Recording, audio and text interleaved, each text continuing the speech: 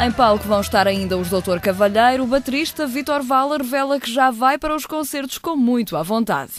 As expectativas, não há muita expectativa. Porque já não vamos para os concertos com expectativa. Vamos naquela, no feeling do que der é o que é bom.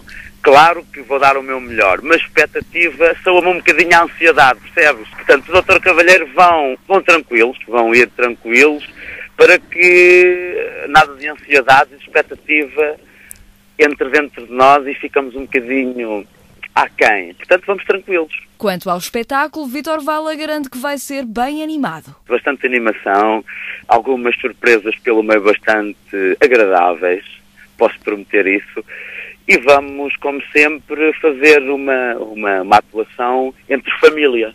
O que bate palmas, ora nós tocamos, ora o público canta, ora nós cantamos. Naquela interação. Esta noite, no palco principal, Vertigo e Dr.Cavalheiro, as duas bandas que vão atuar a partir das 10h30 da noite. À meia-noite há baile com 5.pt, à mesma hora no Picadeiro começa a vacada e depois pela 1 da manhã na tenda da feira Original Fakers. Festas de São Pedro, de 26 de junho a 4 de julho, em Porto de Mós. 9 dias, sempre em festa. Entradas livres.